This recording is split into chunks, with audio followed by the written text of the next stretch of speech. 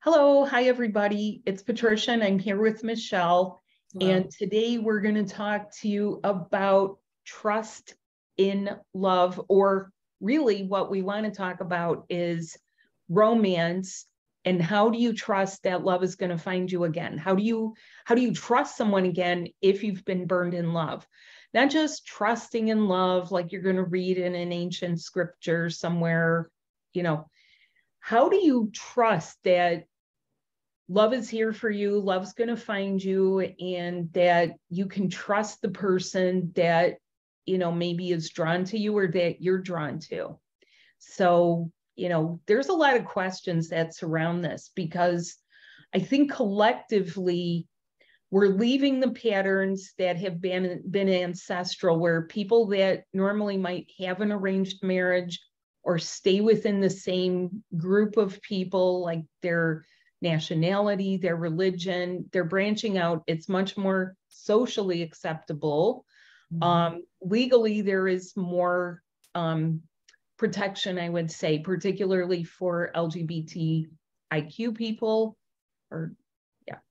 and also the things that people want to explore. Like some people are exploring everything from polygamy to polyamory and things like what is called, I just saw this the other day, sologamy or something, where you're essentially marrying yourself. But what about people who really just want to be with someone? Can we just make it that simple? Like, hey, I want to be with someone. I want to be with someone and enjoy the holidays. I want to be with someone and ring in the new year with someone. How do you get out there? How do you trust? How do you attract? How do you really attract? And you had a lot of questions, Michelle. Like, you were posing good questions, I should say. Yeah, and I think, Patricia, I'd like to ask you, because I know this is your specialty in so many ways, and you've been doing this for so many years, is the woundedness. There's so many wounds that we carry inside us. And why do you think people, like, what are some of those wounds that we carry that stop us from trusting again? Yeah. Well, some of the wounds are patterns. I would say that there's two main levels with like maybe little sub levels in there. One is they're not superficial. They are distinctly wounds. They hurt. Our feelings get hurt. But some of them are relatively minor things, such as being rejected, your self-esteem, you know, your own self-perception. Do you feel that you're too fat, too ugly, too, you know, too this, too that, you're inadequate somehow? Men and women both have insecurities like that, but those things go beyond insecurities to what has actually happened to you really throughout your existence, and sometimes to your own people. So these can be things that have carried over throughout ancestries, such as you know, intermarrying or cousins marrying each other, or you have to stay in the same religion and you play by the rules and you get burned anyway because the person you're linked up with, they cheat, they lie, they even steal. I had a friend, not kidding. I mean, she was sort of like a friend's sister, but we knew her. Gorgeous girl. Her groom was so handsome. He was literally Mr. Charming, but he was sincerely charming. And one day she goes to the bank. This was after their marriage, after a few months, and she's going to take out some money, and there's almost no money there. And they had said to her, you know, like, we thought you were aware of this. Wow. He was systematically draining her account because he had a gambling addiction. And these are much more prevalent with men. Gambling is a root chakra addiction because it's an addiction. It's along with a whole lot of other things. And then the cheating and the lying goes with it, because you're actually a financial cheater. He didn't mess around with her. He didn't have an affair with someone else. He was at the horse track. And, you know, we were blown away that this happened. How does she recover from that? How does she trust? How does she build trust if she decides to stay in that marriage? Mm-hmm. And these are things that people don't realize when we're just looking at the superficial. We see a hot guy, or we see the charm, or we, hear the lines that they're using on us. How do you engage really your heart chakra so that you can not only feel and detect and have your radar up, but go like really literally deflect the wrong people away? Mm-hmm. What if someone is coming towards you and you're trying to stay celibate for meeting someone who you really want to? This is such a misconcept out there that people, particularly women, feel like they have to go through with someone just to be able to say no, and then can't say no. They can't say no to the relationship or to the sex, and they feel awful. I feel like sometimes too, it's like they are just feeling like they've hit a wall and they keep attracting the same kind of person. And they don't understand, like, why is this happening? As you said, like the patterns and the things that are going on inside us. And they just kind of settle for it, thinking that, well, this is all there is, but there's so much more. Yes. Well, and people stay stuck in these patterns because these patterns have been all connected to us. It's like we're interlinked, and we're interlinked through the chakra that is called I will. It's our will. No, it's not, because many people are doing things under duress, under obligation, because they feel like they have to, because it's been like that for centuries. The patterns of women, the patterns of men. Gay people have the same issues, and they even have other dynamics, like who's going to be on top, who's going to be on bottom, who's the dominant one, who's the submissive one. This is a big dynamic within, some of those communities. And people may not be aware of it, but people do also find comfort because it's the rules, and they're there to play by the rules. They're not necessarily there to find love. But for your heart and your soul, this is what's different, is people are up leveling so that they can literally find love, find the person who is not only into them because they're in them, they're an intrinsic part of them, of their soul, and they're not just someone else. They're not, someone way out there. And I wanted to ask you too, that I hear this a lot about trauma bonding and what it is and why are we connected to people? Oh, where do we start? A bottomless pit will open on this topic. Yeah. Because people bond with their kidnappers. People bond with people who have harmed them because they cannot see the forest for the trees. This is why people cannot recognize abuse patterns, even when everyone else around them. And if you look at a society, it's worse because the people have no choices. There's nowhere to go. There's been insufficient protection. I would say, maybe if this were medieval times, you could go hire an assassin and take care of the abuser. Or you could, get your big brother. Like if it was my old neighborhood and, someone's giving the sister a hard time, the big brother would go straighten him out. And usually 98% of the time, that would be the end of it. We're not here to live by that kind of violence or domestic violence or retaliation as to what happens behind closed doors. If that couple becomes a couple, and we're seeing this like publicly.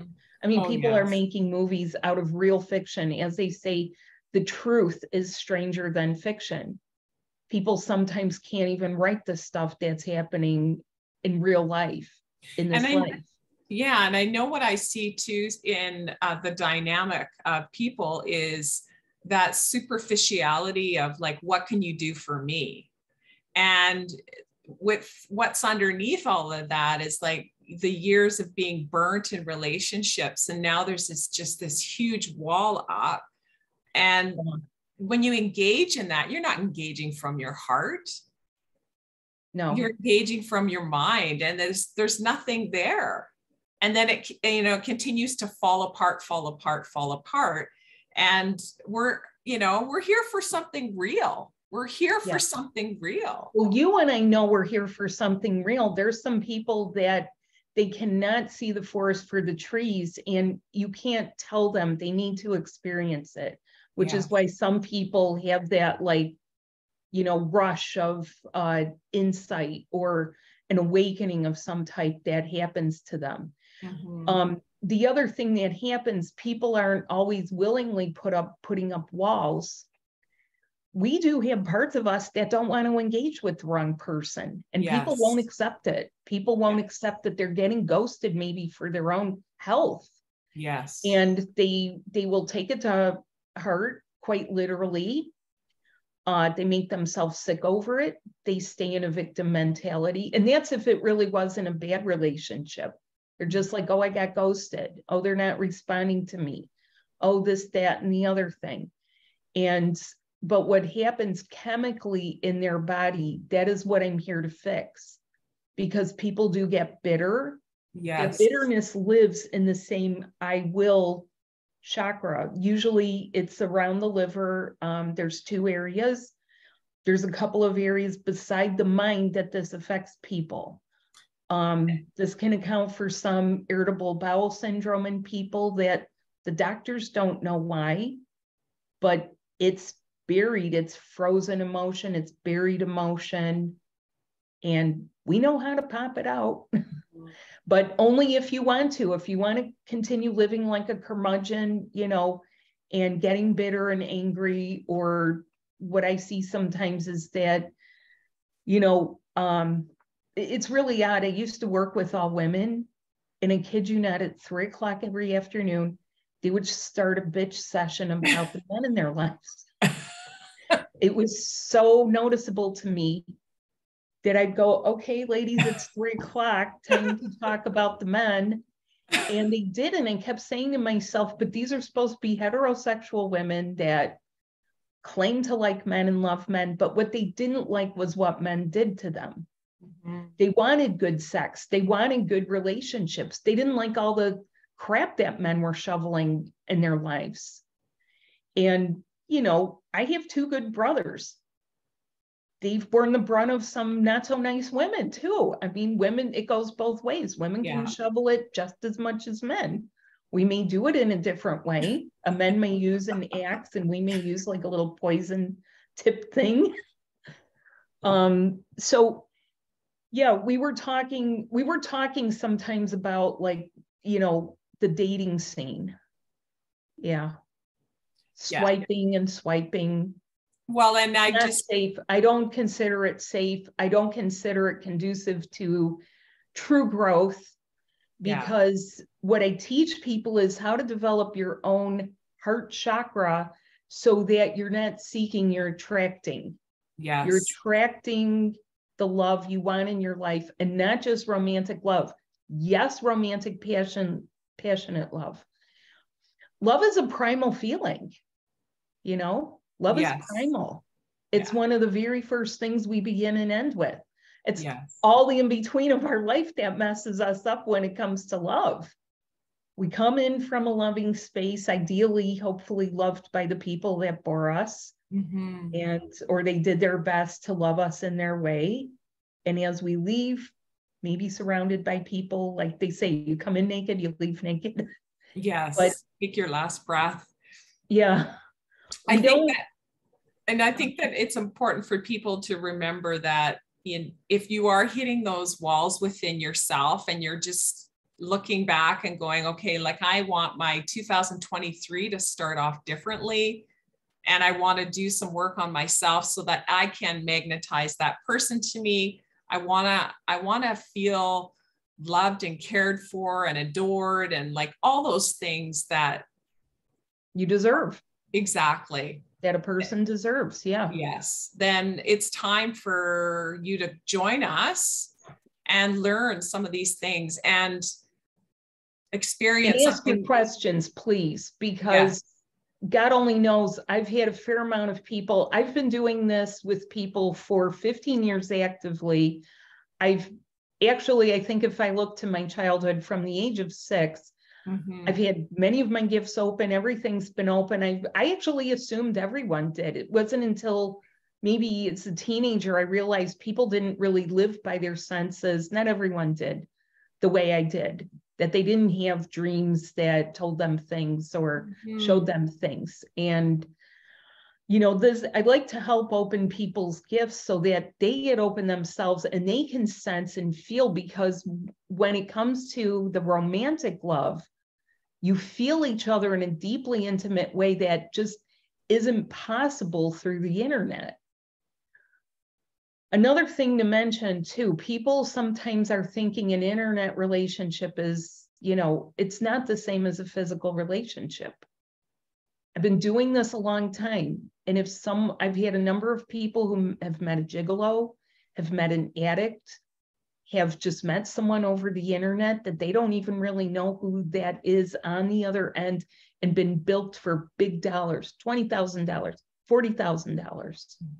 Now, people even get cheated in their relationships. And believe it or not, Michelle, I've had a number of people I've worked with to ease out of their marriage or ease their marriage into a different level. And they've had warning signs where the bank calls them and says, oh, the CD is ready for $8,000. Could you please come and sign it? And she's like, what? She knew nothing about what her husband was doing with that $8,000. Yeah. But she got a heads up courtesy of the universe. So when you're putting yourself in the mode of upgrading, up-leveling, working with your heart chakra for the purpose that it is here for love, real love, you do get loved back. You get reciprocity, and you begin to get it from the person who is attracted to you. Yes, not someone that you have to bang on their door and beg and plead and none of that stuff. None of that stuff. That's not real love. That's not true. There's a heart communication that can take place through the eyes that completely bypasses the mind, and it's stronger than telepathy, and it's deeper, and it's so much more intimate, and it can happen across the miles. It's like having a heart connected cell phone. Yes. Wireless. Yes.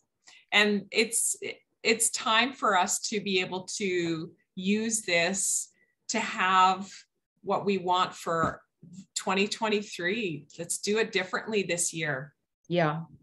If you're seeking romantic love in your life, get started here. Let us help you get started with your foundation, which needs to include breathing so that you can get your channels and your additional chakras opened, and also so that you can experience.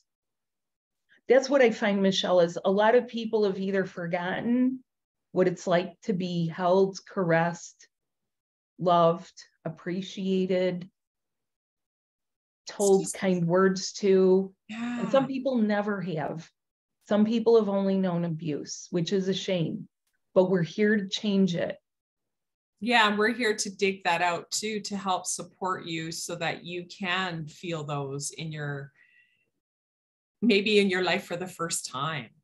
Yes, absolutely. So reach out to us if you have questions. Please check the links below. You will see the link to join our class. You will also see Michelle's website, my website, and our email addresses. Please join. We got to get started with this and uplift. If, what is that saying? Be the change you wish to see in the world, because if nothing changes, then nothing changes or will change. So let's get some changes going for the new year. Yeah. Thanks so much. Bye now. Thank you.